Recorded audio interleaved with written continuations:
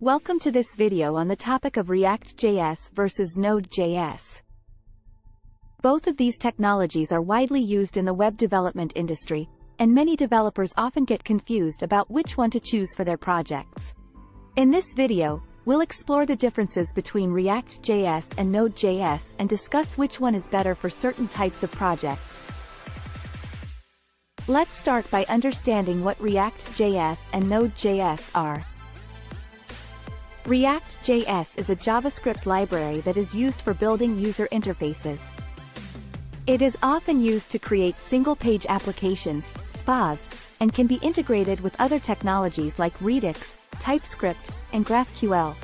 On the other hand, Node.js is a server-side platform that allows developers to build scalable, high-performance applications using JavaScript.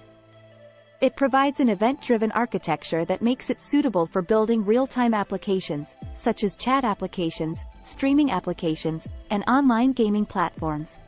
Now, let's compare React.js and Node.js based on various factors.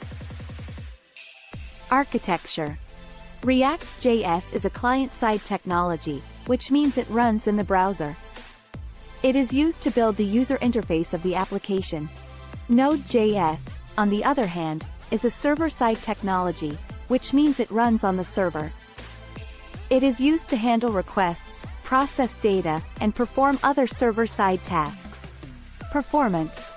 React.js is known for its fast rendering speed and efficient DOM manipulation. This makes it a good choice for building SPAs. Node.js is also known for its high performance, especially when it comes to handling large amounts of data and processing requests in real time. Learning curve. React.js has a steeper learning curve compared to Node.js. It requires knowledge of concepts like JSX, components, props, and state management. Node.js, on the other hand, is easier to learn, especially if you are already familiar with JavaScript. Scalability. Both React.js and Node.js are highly scalable.